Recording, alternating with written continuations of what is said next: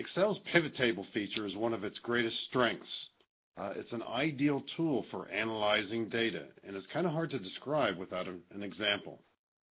I will be using Excel 2010 today. If you are using Excel 2013 or Excel 2007, much of what you will see will be almost the same, If you are using an older version of Excel 2003, the screen's going to look quite a bit different, but the pivot table concept is certainly the same.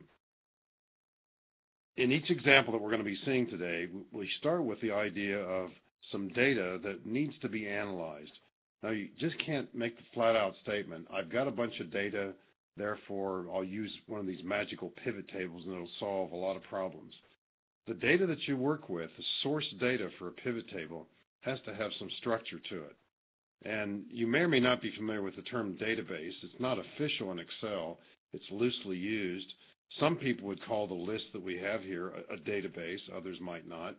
But it's a list of transactions. We're tracking the work of 12 different employees here. And the list we're looking at is not in any particular order, although it might well be if you were working with it. It's about 900 rows or so.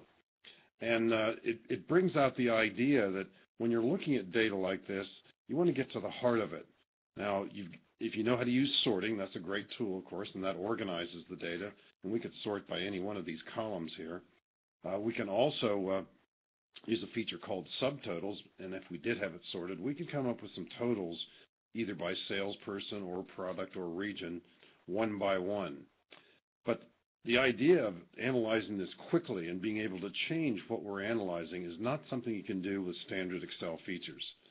Now, I'll tell you ahead of time that in addition to these 12 salespersons, let's imagine they work out of a central office somewhere or possibly out of their homes, and they work for a major distributor, and they handle major products. There are only 5 of them listed here, and they sell to different major retailers in 4 different regions around the country. And all the salespersons and products and customers can be sold in different regions, and all those cross paths.